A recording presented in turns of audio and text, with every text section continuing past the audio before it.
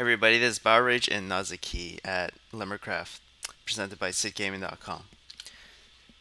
We recently upgraded our trade center, so today I'm going to show you the format of how the new trade system works in the trade shops, etc.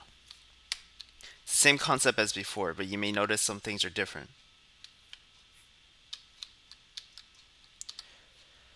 It's going to be the same thing. You're going to have your chest, and then you're going to have a sign up there, optional, to label what you want to sell. Alright everybody, this is what you're going to have to do. The first line is your name, of course. But with this new trade shop, you don't need to put your name in. So for the sake of the video, I won't put my name in here so I can show you guys what's going on. Next one is how many you want to buy of the item.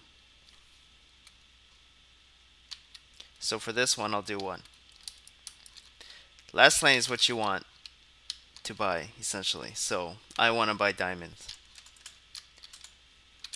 This is the format. It's called a one-to-one format, which is basically buy and sell.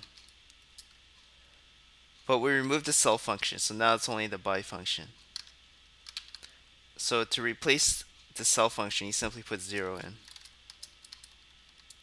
So from a customer standpoint of view, this user, he's buying one quantity at 10, which is 10 coins.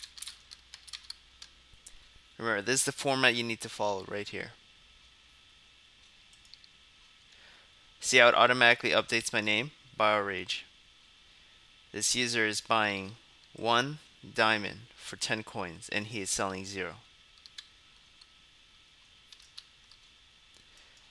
Let's put some diamond in there. One of these diamonds. Okay.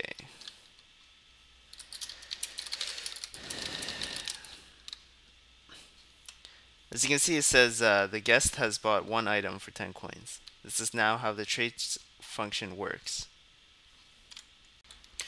Alright everyone, there's something really important you guys need to pay attention to. This is Nazaki's shop. Right now he's selling diamonds. I'm an admin, so I have permission to enter his chest.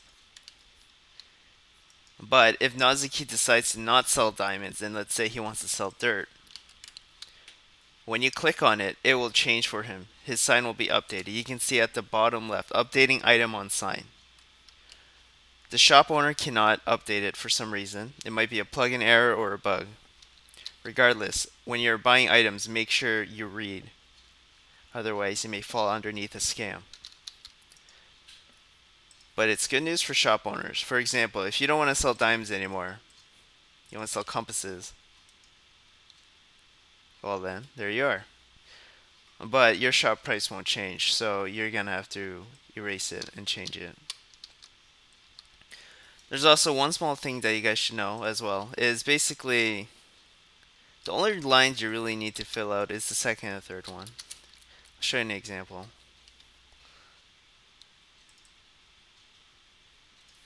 Let me put a sign. Okay, there's a sign in my chest. Okay, great.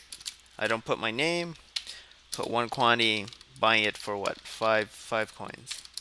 Selling at 0. Done. There you go. Nice and easy.